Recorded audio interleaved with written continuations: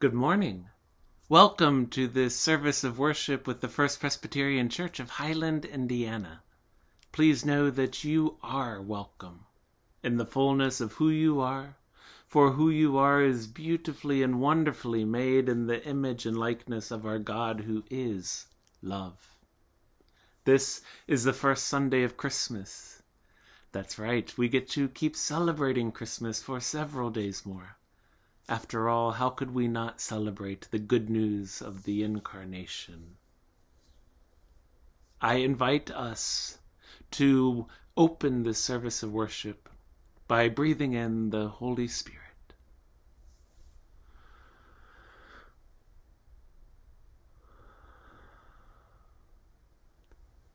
To begin this service of worship, we have the treat of the Nativity as told by the youth of our congregation.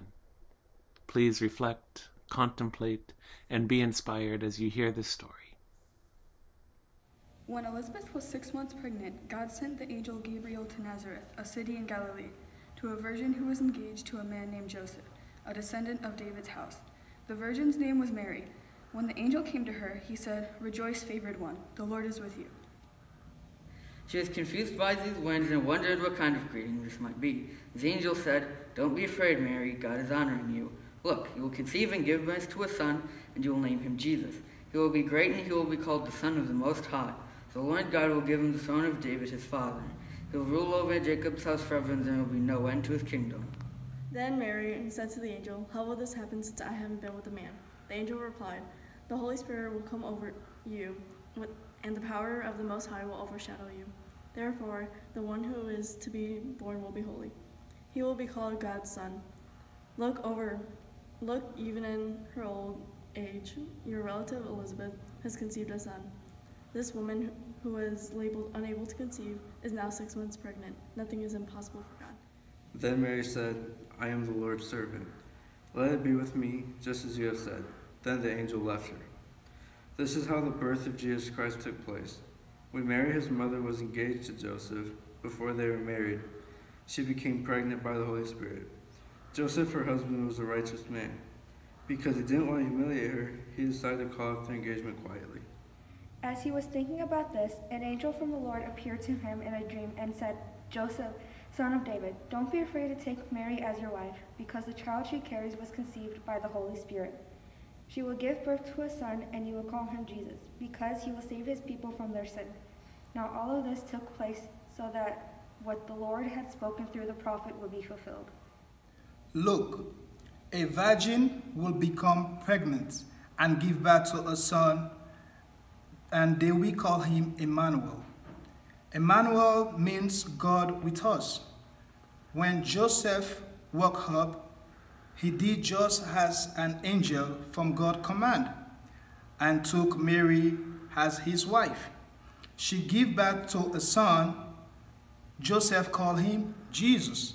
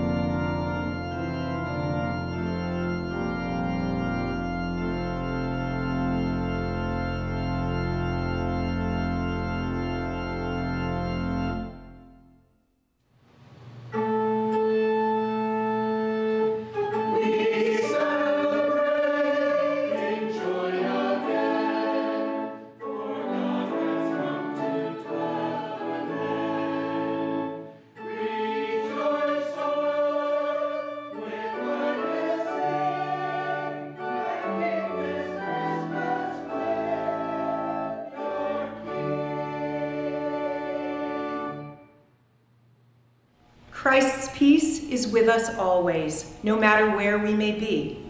And so, Christ's peace is with each and every one of us in this moment. Let us take it in. Let us really feel it. Please give somebody a call after the service to share Christ's peace. May the peace of Christ be with you all. And let us begin responsively the call to worship. Make a joyful noise to the Lord, all the earth. Break forth into joyous song and sing praises. Sing praises to the Lord with the lyre and the sound of the melody.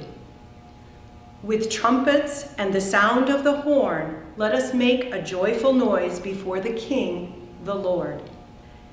Let the sea roar and all that fills it, the world and those who live in it.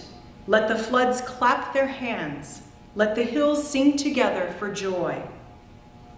With trumpets and the sound of the horn, let us make a joyful noise before the King, the Lord. Let the floods clap their hands. Let the hills sing together for joy at the presence of the Lord, for the Lord is coming to judge the earth. With trumpets and the sound of the horn, let us make a joyful noise before the King, the Lord. And now let us sing our opening hymn, Joy to the World.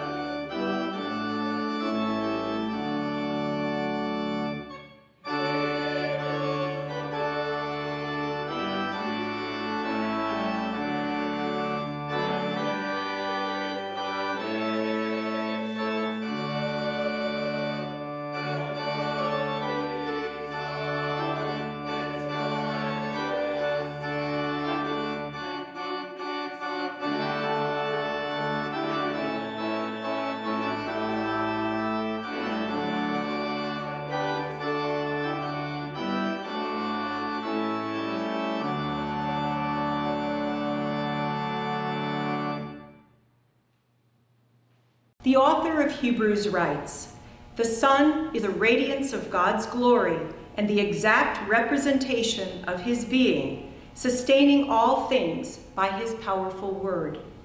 Together, let us confess to God with the assurance that the Son is interceding for us. God of grace and mercy, we confess that we often fail to embody the truth of the Incarnation.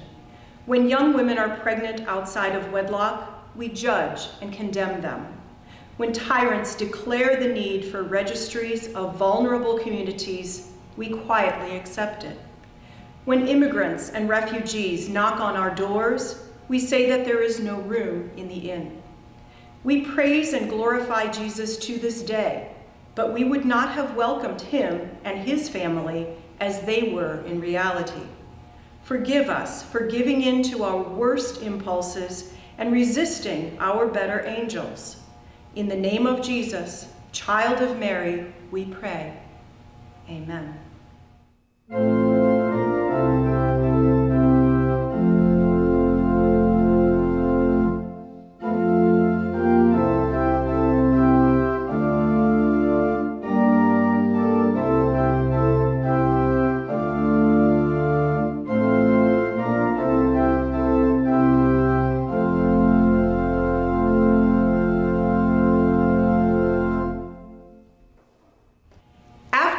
Provided purification for sins, he sat down at the right hand of the Majesty in heaven, where he intercedes for us even now. In Jesus Christ we are forgiven and have life. Hallelujah. Thanks be to God.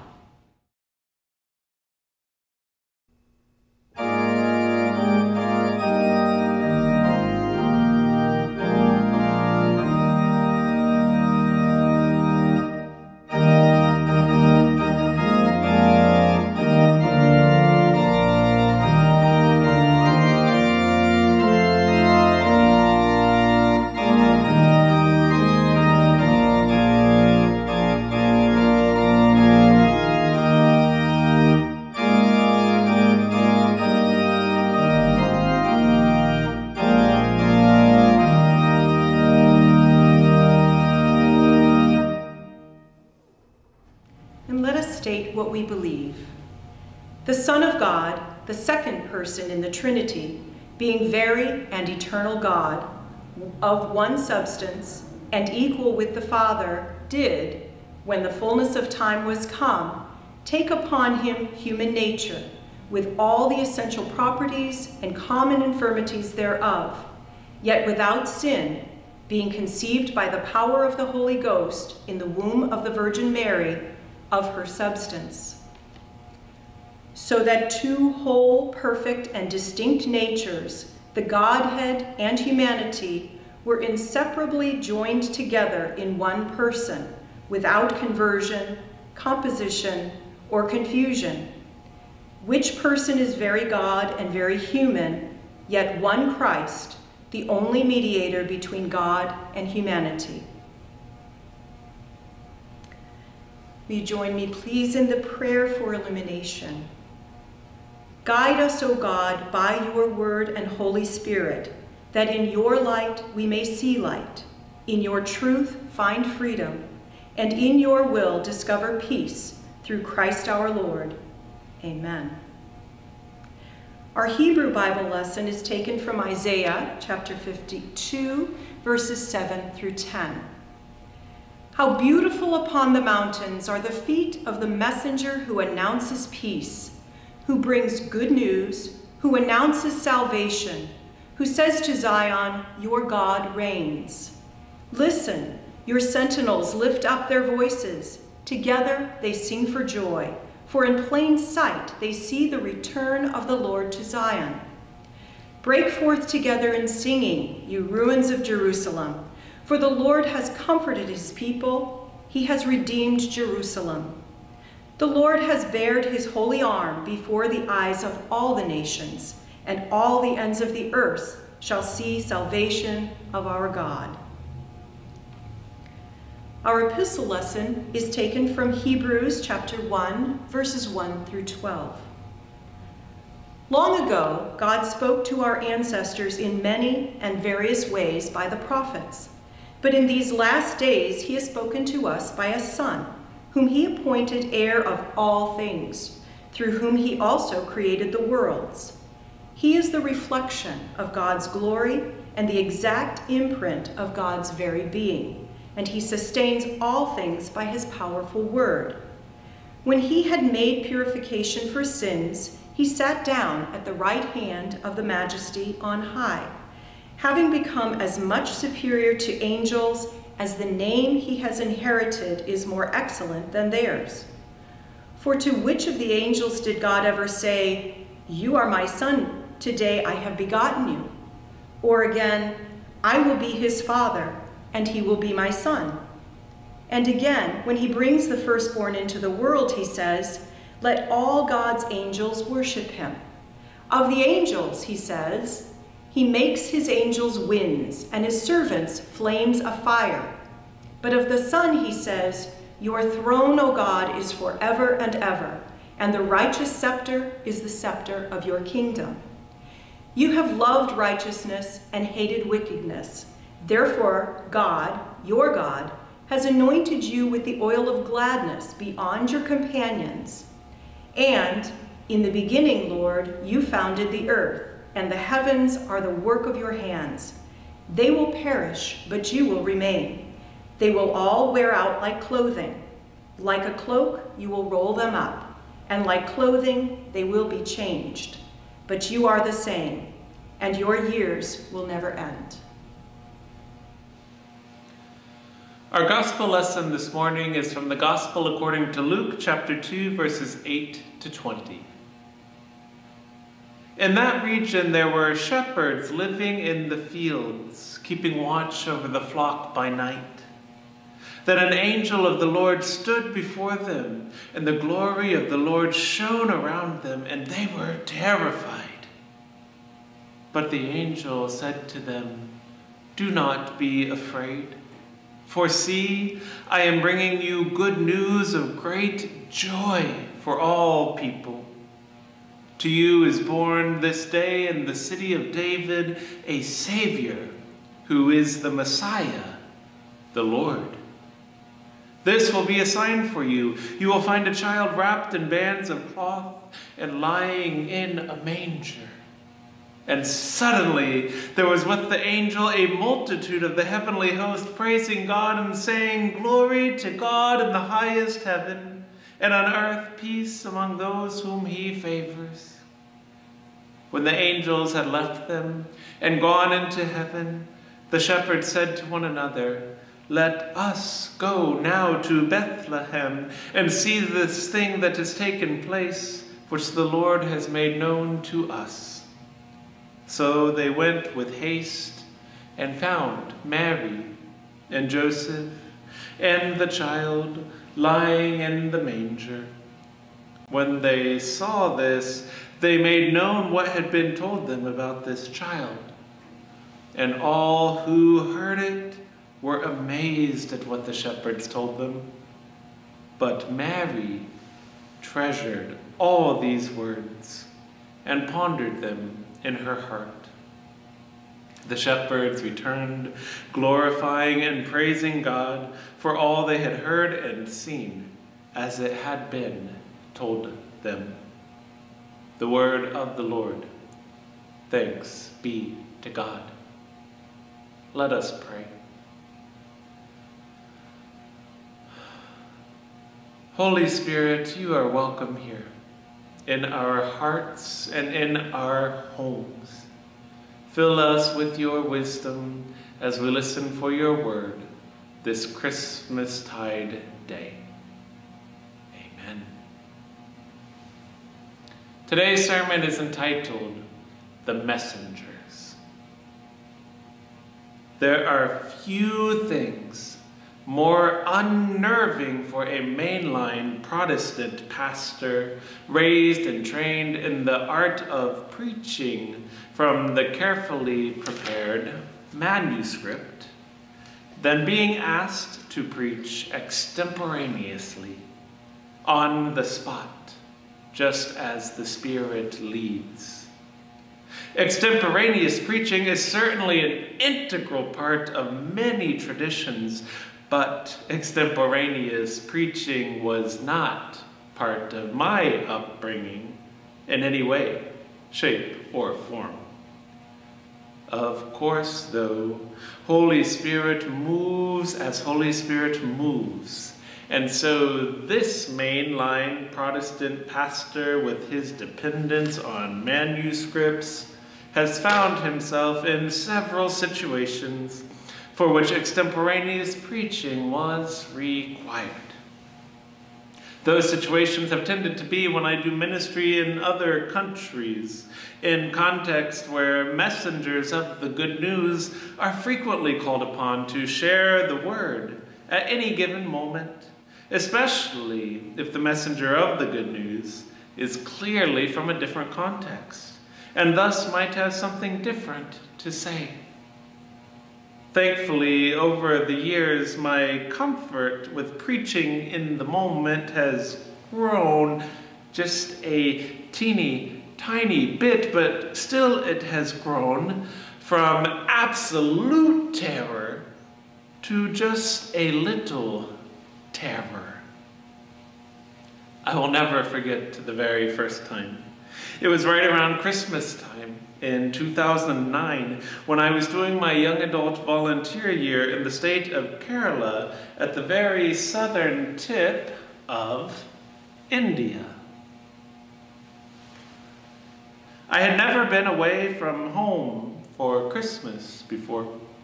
I was certainly surrounded by a loving community and adoptive family there, but it, of course, wasn't the same as being with my family. It was really hot, and I was used to Christmas in winter. And I had been there for about 4 months, so my honeymoon period with the context and community was over. Needless to say, it was hard. I was going through it with a bit of a blue Christmas. Around that time, when I was feeling quite low, I was taken by my supervisor to an event at a Christian school several kilometers away from the community where I was living and working. I thought I was just going along for the ride, as was often the case, to be introduced to some aspect of the context that I was not yet familiar with, or that my supervisor thought would be a good experience for me. I thought I was just going along for the ride. Famous last words right there. We pulled up to this school, which I was expecting to be a small school, and there were thousands of children seated outside waiting for our arrival. Thousands. And of course, word had gotten out that there was a Saip, Malayalam for white, Westerner, in town who was there working with the church. And just like that, I went from ride-along companion to keynote preacher. As many of you know by now, I'm not very good at saying no to begin with, but I didn't even have the opportunity to do so this time. I got there, and I was whisked to the front to share the message in front of thousands. Did I mention that? Did I mention also that extemporaneous preaching was not part of my particular upbringing? And really, this was before seminary, so this was before I had had any real training in preaching at all. Panicked, I looked up and saw that the name of the school was Good Shepherd School. In my memory box, there was a big mural on one of the walls of a shepherd holding a lamb. I can't promise that my memory is accurate if you happen to ever find yourself in the town of Kottayam and want to check the veracity, but if it wasn't on the wall, then it was projected in my mind by the Holy Spirit. And in that moment, seeing the image of the Good Shepherd holding the lamb, my terror subsided a little bit. At least enough for the synapses in my brain to connect, and for thoughts to form, and for words to form, and for sentences to form that made sense. It was Christmas time, It was a school called the Good Shepherd. Aha! The shepherds in the field, being visited by the heavenly messengers, the angels of the Lord, and those all-important words, "Do not be afraid. For see, I am bringing you good news of great joy for all people." Thinking of that scene in our scriptures, my remaining terror started to dissipate. Perhaps I was also receiving that message. Do not be afraid. So this messenger, who had been tasked unwittingly with sharing the good news, started giving a message about the shepherds. How they were the unlikeliest of people to receive a visit from the heavenly host in the eyes of the society. How they were probably young teenagers like David long before, and like the students surrounding me at the school. And how they were, therefore, the best people possible to be the messengers of the good news of the arrival of the Messiah. The poor and marginalized would have trusted them because they were of them. The powerful, who would have been threatened by a child with the claim of a king upon him, would have simply dismissed them or ignored them completely, for surely shepherd children could not know what they were talking about. And, of course, they would not have thought anything was wrong or out of the ordinary with the Messiah entering the world in a stable. After all, that was the shepherd's place. As my synapses connected and words formed, I realized that the good news I hoped to deliver was that the young and the poor and the marginalized, in short, the most of those students surrounding me, have the gifting and the power to change the world with the good news they have to share from their context.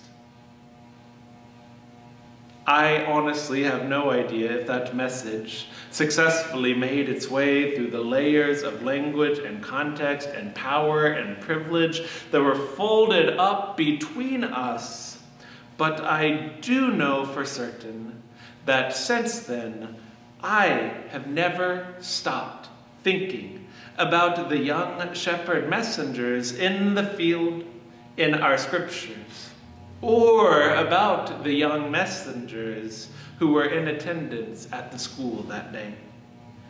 For thousands of years after the nativity of Jesus, it was still they who had the gifting and the power to bring good news to the world and change it forever.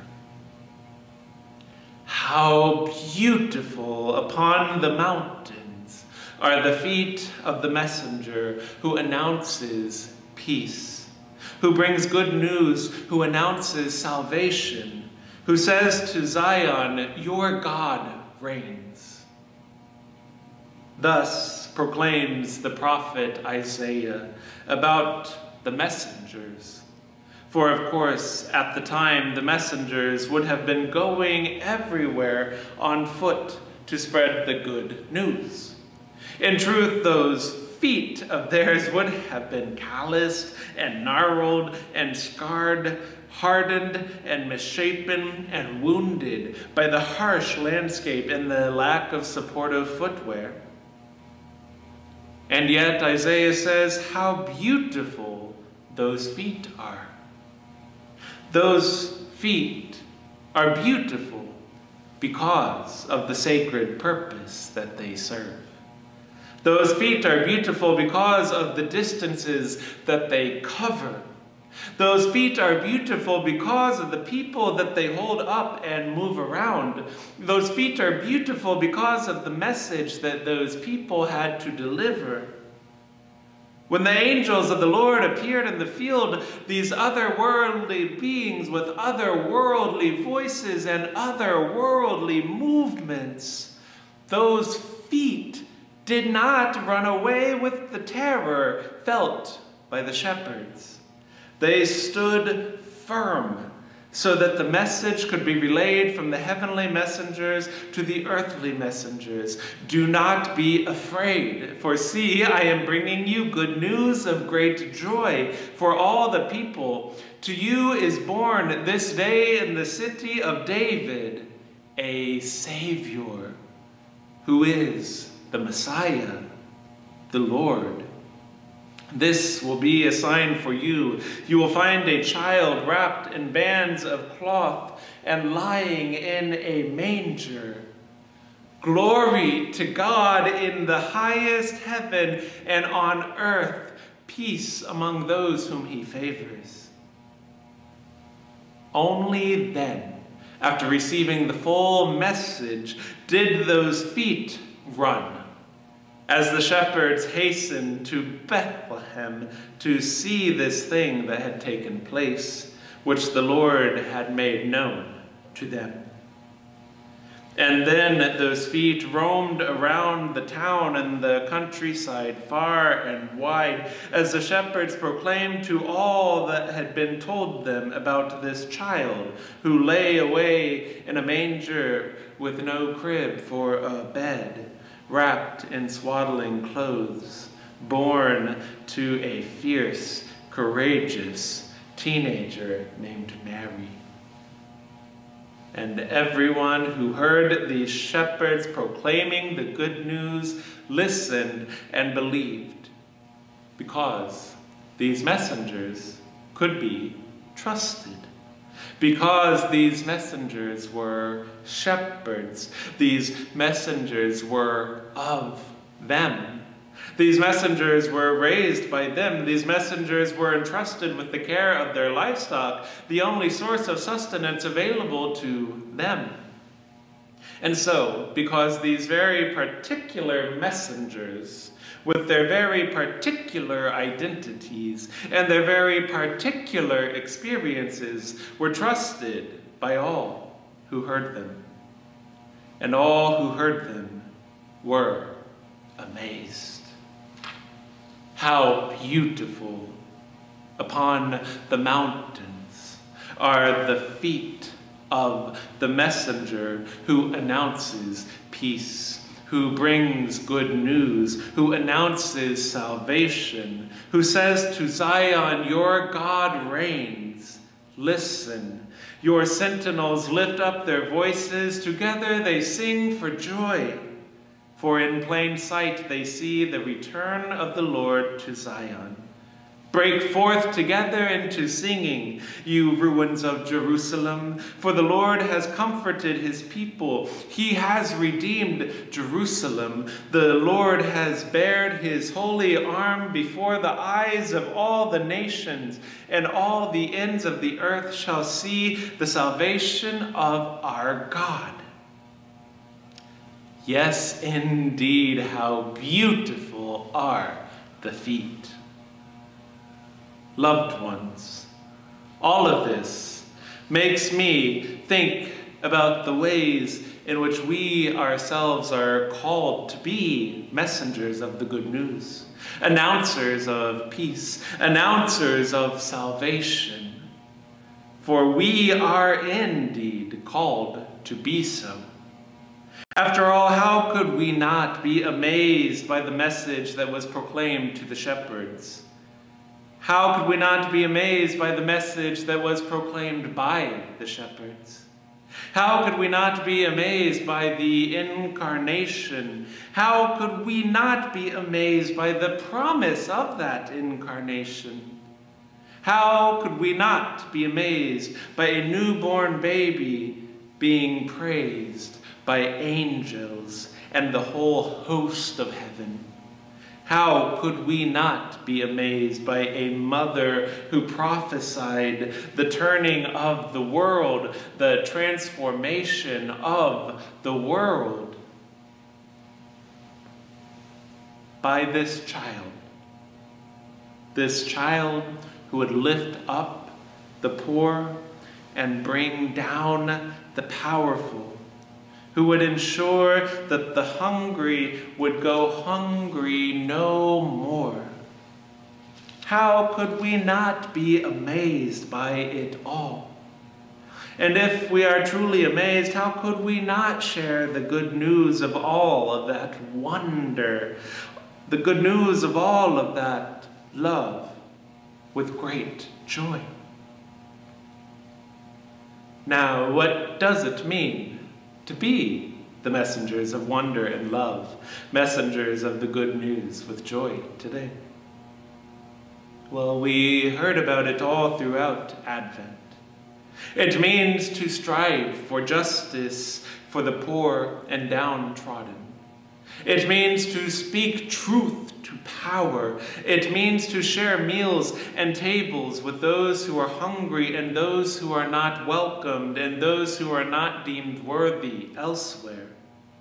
It means to comfort those who are hurting. It means to spend time with those who are ignored and lonely. It means to honor the children and the elderly. It means to treat everyone with dignity. It means to be courageous in the face of adversity. It means to speak up when the Holy Spirit moves us to do so, even when it feels terrifying to do so. It means to inspire and empower. It means to encounter with love, to speak with love, to act with love. And it means to do all of this with joy, drawing upon the deep well of salvation and transformation that fills our very beings. And so it means living and breathing and being by following the example of that baby who would grow up to be our Lord. Yes, this is how we get those beautiful feet. Amen.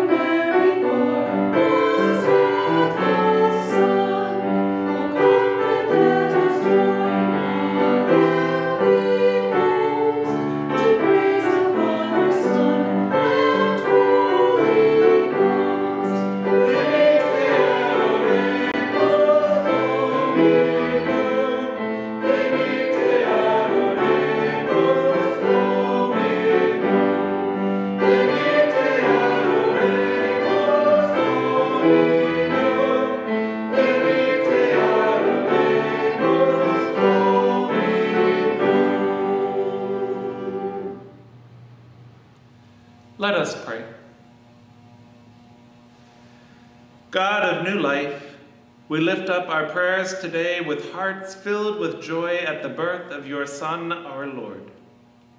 We pray with the assurance of the promise of Christmas, the promise of the Incarnation, the promise of salvation in the flesh. And so, full of that promise, we pray for those most in need of your providence this day. We pray for those who have been sick, lonely, and isolated this year, especially during the holiday season. We pray also for those who have been providing care, providing comfort, and providing support.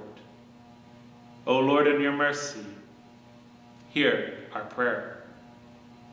We pray for those who have been displaced from their homes due to violence, poverty, and natural disasters.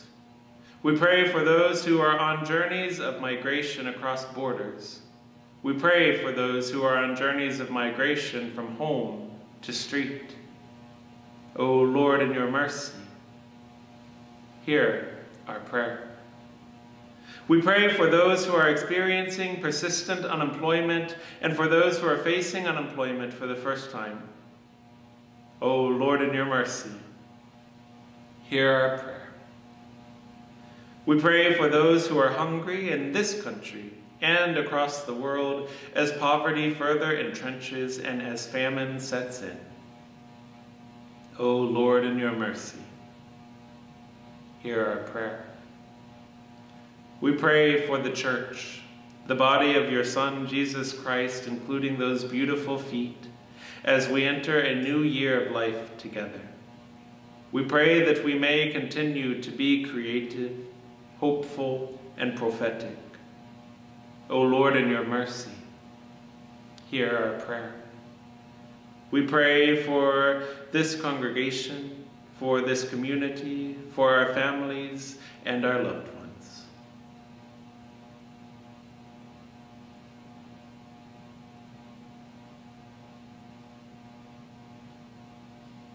O Lord, in your mercy, hear our prayer. We pray in thanksgiving for the many ways that you make your presence incarnate in our lives.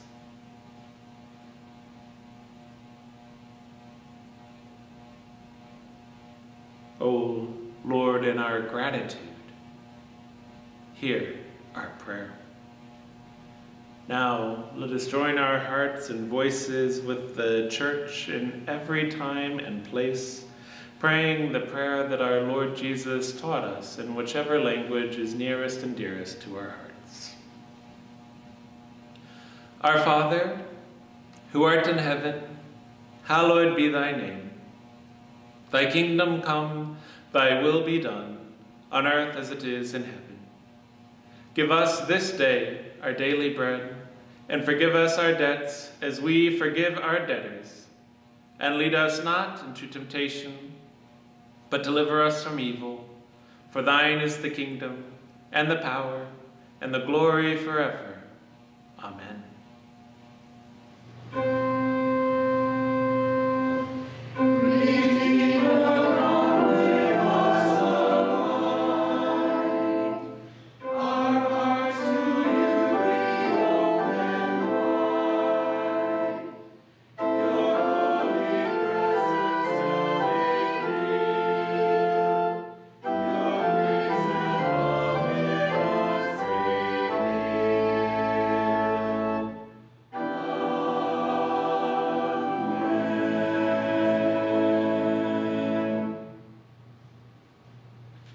Isaiah proclaims, "How beautiful upon the mountains are the feet of the messenger who announces peace, who brings good news, who announces salvation, who says to Zion, 'Your God reigns.'" Let us give our tithes and offerings so that we can continue to be those messengers. Please mail in your checks or use our online giving option. Now let us take a moment to reflect on stewardship as we hear the offertory.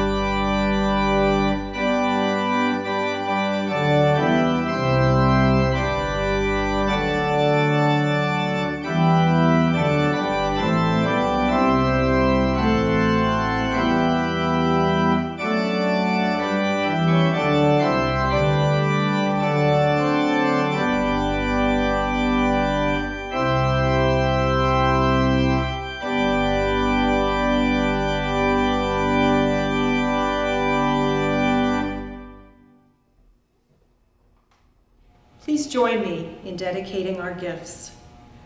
O God, in the time of the Nativity, the angels and the shepherds proclaimed the good news of the birth of the Messiah, and all who heard it were amazed. We dedicate these gifts to you and to the mission of sharing your good news with the world. In the name of Jesus Christ, Child of Mary, we pray. Amen. And for our closing hymn, please join in the First Noel.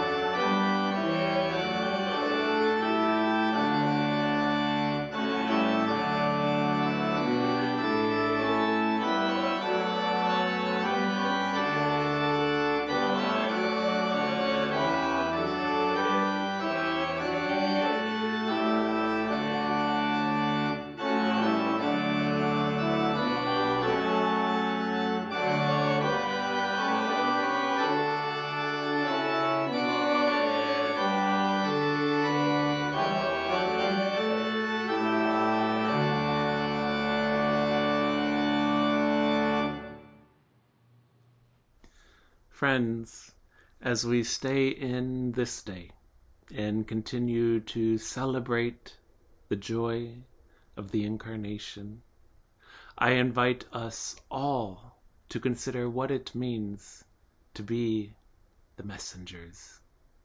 For we have good news to share with this world that is in so much need of love. So let us share that message with joy. Let our feet be beautiful. We stay in the grace of our Lord Jesus Christ, the love of God, and the sweet fellowship of the Holy Spirit, now and forevermore. Amen.